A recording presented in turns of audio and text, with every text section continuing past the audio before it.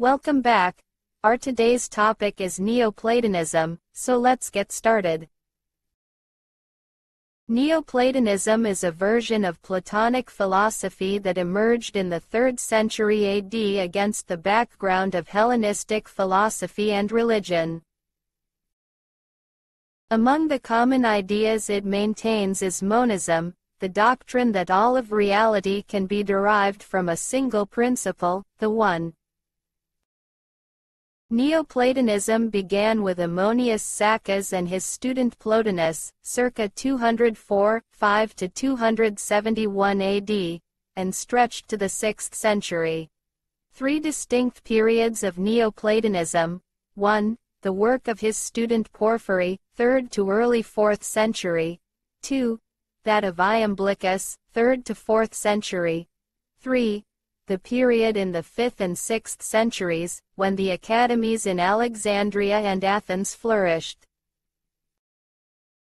Neoplatonism had an enduring influence on the subsequent history of Western philosophy and religion.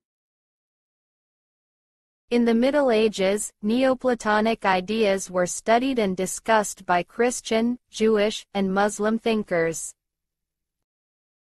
In the Islamic cultural sphere, Neoplatonic texts were available in Arabic and Persian translations, and notable philosophers such as Al-Farabi, Solomon ibn Gabral, Avicenna, Avicenna, Ibn Sina, and Maimonides incorporated Neoplatonic elements into their own thinking.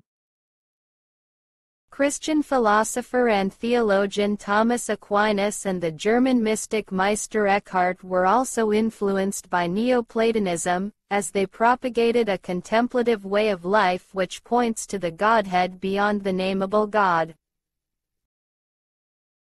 Neoplatonism also had a strong influence on the perennial philosophy of the Italian Renaissance thinkers Marsilio Ficino and Giovanni Pico della Mirandola, and continues through 19th-century universalism and modern-day spirituality.